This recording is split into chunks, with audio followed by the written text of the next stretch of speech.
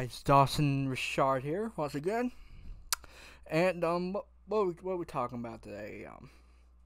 We're gonna talk about um why this game against Florida State for LSU is important.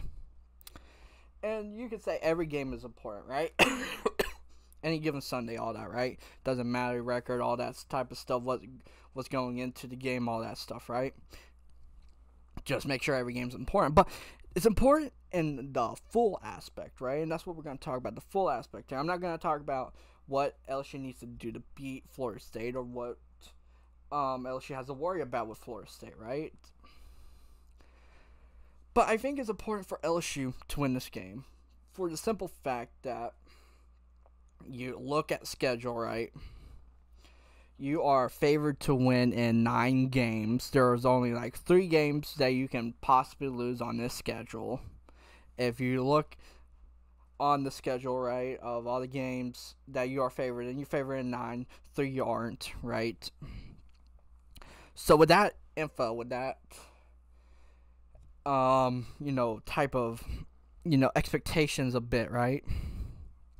With this new staff, right? We don't even know the quarterback, but just with the staff, with the head coach, there are expectations for LSU to be good this year with that being favored in 9 games. And I think if they win this game, right, they don't lose a game till, I don't know, like they can be 5-0 before they have a chance of losing their first game of the year.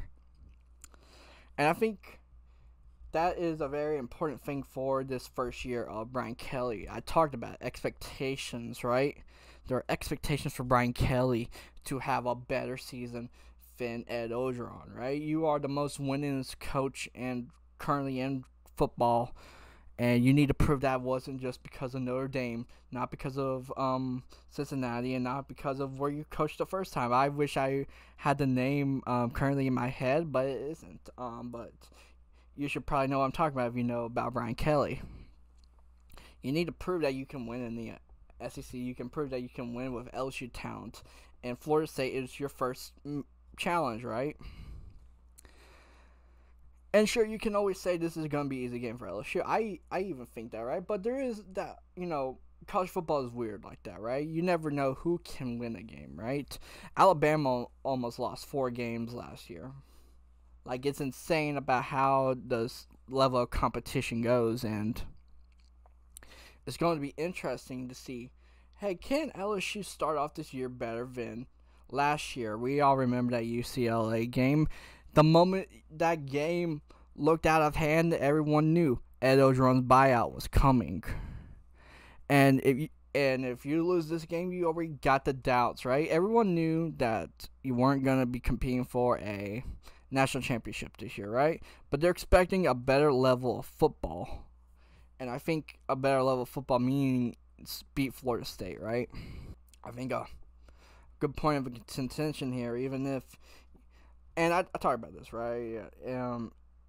Beating Florida State. But I think the bigger picture with Florida State is show that you are a better coach team than Florida State. And also, because if you're a better coach team from Florida State, you're better already than Ed Orgeron's tenure in LSU. You're already better than the last years of Les Miles, right? That's also the important part here. Seeing that you have improvement in that aspect, the coaching aspect. You may not have the roster yet. You may not are confident in your quarterback winning just yet. The competition is still going, and by Monday or Tuesday, this is being recorded on Sunday, we're going to be knowing who the quarterback is and for this game, and it's going to be interesting come that time when you can see what is it that Brian Kelly wants to do this year, and it's going to be very interesting, and I hope you guys are follow along with me as we go through this journey of the first year with Brian Kelly. If you enjoyed this video, like, subscribe, comment, do all of that. If you enjoy this content, I just hit 75 subscribers. That was a goal of mine. We're now on the road to 80 subscribers, and after 80, 85. So if you are interested in helping me reach that, then hit the subscribe button.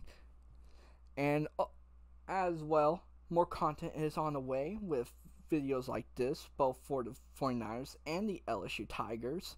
And also, shorts. I'm very much into making shorts in between my content to keep you guys invested in this channel.